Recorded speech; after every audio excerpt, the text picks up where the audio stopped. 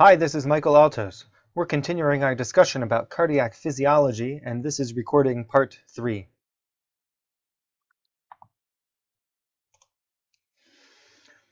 We spoke before about ventricular function and factors that affect it. Now we're going to start talking about how we assess ventricular function. One of the factors that we want to talk about is the ejection fraction. The ejection fraction is the fraction of blood volume that is ejected from the ventricular chamber during systole. The heart doesn't normally eject 100% of its contents with each beat.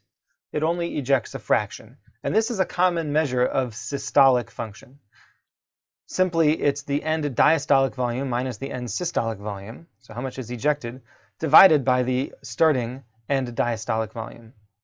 And a normal EF is usually in the range of 50 to 75%. How is this measured? Most commonly with echocardiography, where they look at the heart in systole and in diastole and measure the size of the ventricular chamber to determine how much blood has been ejected. It can also be done in the cath lab. The next very important concept that we're going to discuss is the volume pressure diagram. This diagram shows the left ventricular volume on the x-axis and the left intraventricular pressure, the pressure in the ventricle, on the y-axis. And we're going to walk through all of the steps of the cardiac cycle, sort of like we did before when we looked at a different diagram. Starting at point A, we have what we call filling, specifically diastolic filling. The heart fills from a low volume to a high volume once the mitral valve opens, and blood can pour in from the atrium. Here we see a little bit of a bump in pressure. That's probably that little atrial kick when the atrium contracts and adds just a little bit more volume and a little bit more pressure. The end diastolic volume is at point B. At that point, the mitral valve has closed and no more volume can come into the heart. Now systole begins, and that is contraction of the ventricle.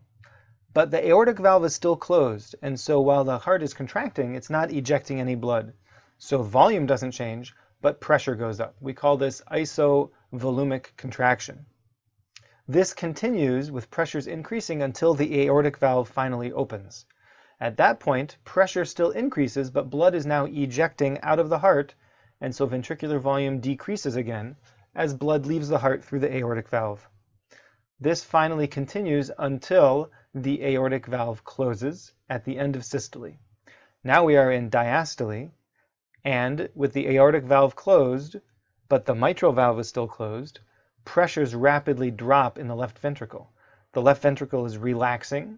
The volume of the chamber is trying to increase, but no blood is able to come in yet.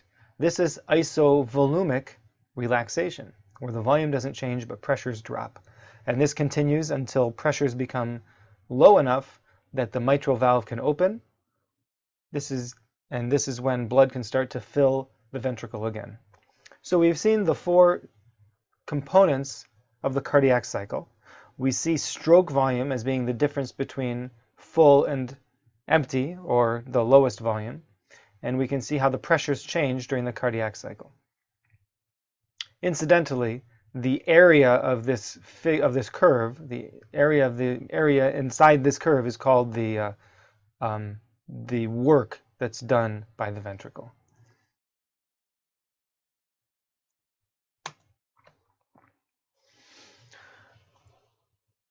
Let's look at a few more curves that describe the cardiac cycle. So for example, we have the end systolic point. We saw that going back. Here's systole, and here's our end systolic point when the heart is finished contracting.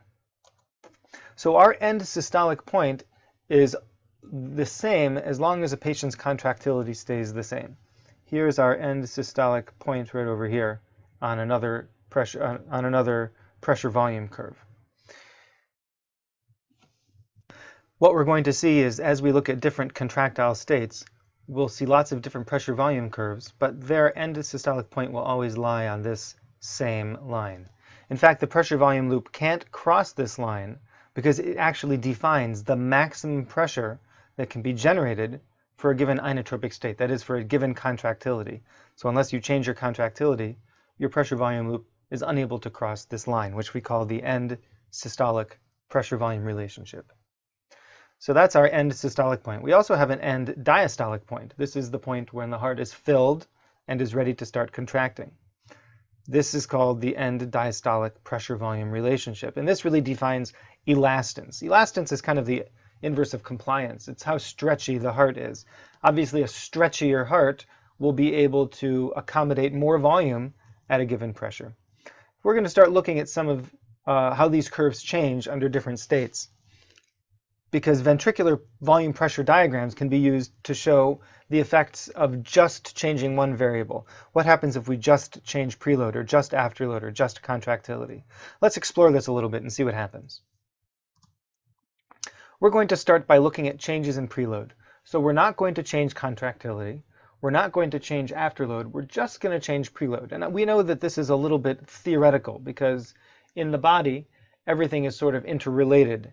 But right now we're going to focus on just one variable at a time and see what kind of an impact it has on the way the heart works. So we've increased preload, and we know preload is venous return. So more blood is returning to the heart. That's an increased end diastolic volume. So we've gone from, here's our control in gray, and now our pink or red curve has an increased end diastolic volume. There's more blood in the heart at the end of filling, at the end of diastole. So the ventricle stretches and it can eject more blood, and it has an increased stroke volume, and it can do that without increasing its pressures. And since the this side of the curve doesn't change, the heart still ejects to the same end systolic volume, right? We're still limited by this curve over here. So what we actually have is a wider curve. It has a larger area inside, which means it's doing more work. So we see that cardiac output has actually increased to compensate for increased preload. And this happened without changing contractility. The heart didn't get more efficient or stronger. This is the Frank-Starling mechanism showing that as I increase ventricular filling, we're able to eject more blood at the same pressure and get an increased cardiac output.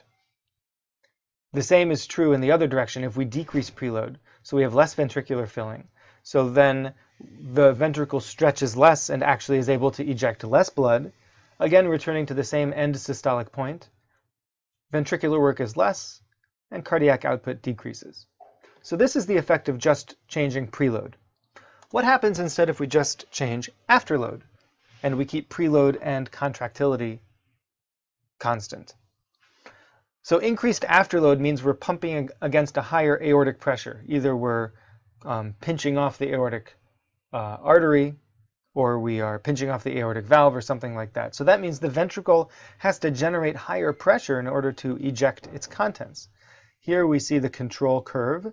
And now as I increase afterload, the heart starts with the same amount of blood in it, but now to get the blood out, it has to generate more pressure than it did before in order to eject that blood.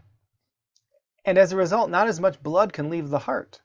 So our end systolic volume is actually a little bit higher than it was before. Our ejection fraction goes down. The heart can't eject as much blood because it's pumping against a higher pressure. Now this relationship between end systolic volume and pressure is preserved, right? Contractility is unchanged. And like we said before, for any contractility, all end systolic pressures lie on this same line. They have the same relationship. On the other hand, let's say we have a patient and we are able to open up their aortic valve and decrease their afterload. Or we give a vasodilator that decreases afterload. So in that case, again, we have the same ventricular filling, but now we're able to pump out all of our blood with less pressure. In fact, so much less pressure that we can get a little bit more blood out than we were able to before. As a result, our ejection fraction has actually gone up, and our ejection pressures have gone down. Finally, let's look at changes in contractility. So now preload and afterload are being held constant, but we're going to change contractility. This might be done during exercise, or if you give some sort of a sympathetic drug like digoxin or epinephrine. So the heart pumps stronger. It has an increased rate of pressure development, increased ejection velocity. The heart can generate higher pressures and it can eject more volume. So here's our gray curve, which is the control. We still have the same amount of ventricular filling, right? Preload hasn't changed, but now when the heart pumps, it can pump a little bit more pressure. Sorry, I'm pointing to the wrong curve here. We're looking at the red curve, so it can pump with using a little bit less pressure, but because the heart is efficient, what we mainly see is that this relationship between pressure and volume is now allowed to change, and the heart can actually eject more volume at a given pressure, and the heart can become more empty. Our ejection fraction increases, and the slope of this line has become steeper. Whereas a patient whose contractility is reduced, they have decreased inotropy, they actually need to generate the same amount of pressure in order to get less ejection fraction because the heart is weaker. So we've talked about systolic function quite a bit here. We've talked about afterload, preload, contractility, how they affect ejection fraction. These are all systolic parameters. We haven't really talked about diastole at all, and we will in a few minutes talk about diastolic function and dysfunction. For now, I just want to say that diastolic function talks about the ability of the heart to relax and to fill, which is something we measure almost exclusively with echocardiography. And again, we'll talk about that more a little bit later in the recordings. Now, patients can have inappropriately high or low cardiac outputs. So cardiac output can be inappropriately high if your peripheral vascular resistance is low. A patient who has something called an arterial venous shunt, which is any direct connection between a large artery and a large vein, so that kind of bypasses the organs and the resistance that's in there. And as a result, we have decreased resistance, increased venous return, and increased cardiac output. Hyperthyroidism is another example of high cardiac output. In these patients, their tissue metabolism is greatly increased. They are using oxygen very quickly, and so their tissues start to release vasodilators in order to increase blood flow. Peripheral resistance decreases, venous return increases, and once again, cardiac output increases. Anemic patients also can have pathologically high cardiac output. As the concentration of red blood cells decreases, a couple things happen. First of all, that decreased amount of red blood cells in the blood decreases the viscosity of the blood. It's actually a little bit thinner, and so the blood can flow more easily, and this gives the effect of a decreased resistance. Also, when oxygen delivery to tissues is decreased, if it's diminished, the tissues vasodilate, as we just said a moment ago, and this also will lead to increased venous return and increased cardiac output. Patients can also have low cardiac output for a variety of reasons. One common reason is due to decreased effectiveness of their cardiac pump. So if the heart is starting to fail, their cardiac output will go down. One of the best examples is a heart attack. If a patient has blockage of their coronary vessels, they have a myocardial infarction, which means part of the heart is ischemic and not getting enough oxygen, so then the pump stops working, and that would be a good reason to have low cardiac output. But many other parts of the heart can have problems leading to low cardiac output. Severe valvular disease, as we discussed earlier. Myocarditis, which is a viral infection of the heart muscle. Cardiac tamponade or pericardial effusion. The heart is surrounded by a sac called the pericardium. Normally it has very little fluid in it, between 15 and 50 mils, and it really just lubricates the cardiac movement within the chest cavity. But if blood or fluid accumulates in this sac, then the heart can't expand as much as it wants to because it's pushing against this bag of fluid that's pushing back in. And we call that tamponade physiology, and that can happen in patients who've had trauma or cancer or infection. Similarly, if you have pericarditis where this membrane is kind of stiff and doesn't allow the heart to expand, once again, cardiac output can be decreased. Patients who have tamponade physiology have something called pulsus paradoxus. That means that they have a decreased systolic blood pressure that drops during inspiration, because inspiration decreases their venous return, and so the forces of the pericardial tamponade pushing on the ventricle exceed the filling of the ventricle. And so we see big differences in systolic blood pressure during inspiration compared to during expiration. When we do anesthesia for patients who have tamponade physiology, One of the things we want to do is avoid giving them any peripheral vasodilators or anything that depresses their myocardium. This can lead to hypotension that could really kill them. These patients need to maintain their heart rate. Usually they're tachycardic. Since we can see that their stroke volume is going to be low because their ventricular filling is pretty low, the only way they can maintain cardiac output is through heart rate. Stroke volume they can't really adjust very much. They need that heart rate. And if you give them a drug that drops their heart rate, they could really go into heart failure and have inadequate cardiac output and go into shock. Many people will use ketamine as an induction drug for this reason, because ketamine actually increases heart rate. Once you correct the tamponade, you may see hypertension after the tamponade problem has been resolved.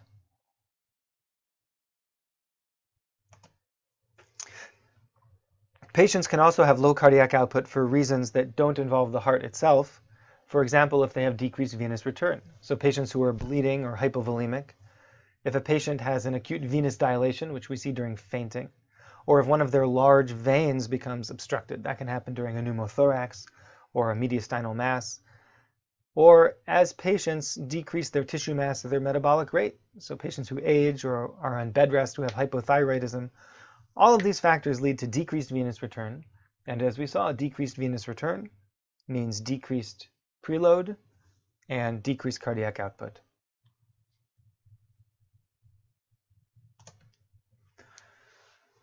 So how do we actually measure cardiac output? We know that cardiac output is stroke volume times heart rate, and we can measure heart rate easily, but ejection fraction can be kind of hard to measure unless you have an echo probe. It turns out there are a few other ways of measuring cardiac output. One of them is called the oxygen Fick method. In this method, we want to measure the concentration of oxygen in the blood both before and after it passes through the lungs. How do we do that? Well, if we put a pulmonary artery catheter through the venous side, we can measure pulmonary artery mixed venous blood. That's blood before it goes to the lungs. And then blood after it goes through the lungs doesn't really lose any oxygen until it gets to tissue. So you could just take any arterial line or any arterial stick and take blood from there, and that would be blood after it passes through the lungs. We can measure how much oxygen the lungs are absorbing. We can do that with an oxygen meter. So we can look at air before it goes into the lungs and after it leaves the lungs and see how much oxygen is being absorbed. And then cardiac output can be measured as pulmonary oxygen absorption divided by the arteriovenous oxygen difference. So this is called the oxygen Fick method, one well-established way to measure cardiac output. Another way would be with some sort of an indicator. We could inject an indicator dye into the right atrium through a central line. And then at some other point we could measure the concentration, and that will give us an idea of how efficiently the heart is pumping. One of the methods that you're most likely to see in the cardiac surgery rooms is the thermodilution method. In this setup, we use a pulmonary artery catheter. We inject cold saline of a known volume into the right atrium, and pulmonary artery catheters have a temperature probe at the tip. So we measure how blood temperature changes, first from body temperature, then it becomes cold as this cold saline touches the tip, and then it gradually warms up again as blood continues to pump through the heart. By measuring this change in blood temperature as a function of time, we can actually calculate cardiac output. And then, of course, one of the best ways is echocardiography, where we can take detailed measurements of heart chambers and look at blood velocities flowing into the aorta. We can look at aortic cross-sectional area and use those measurements to actually calculate cardiac output.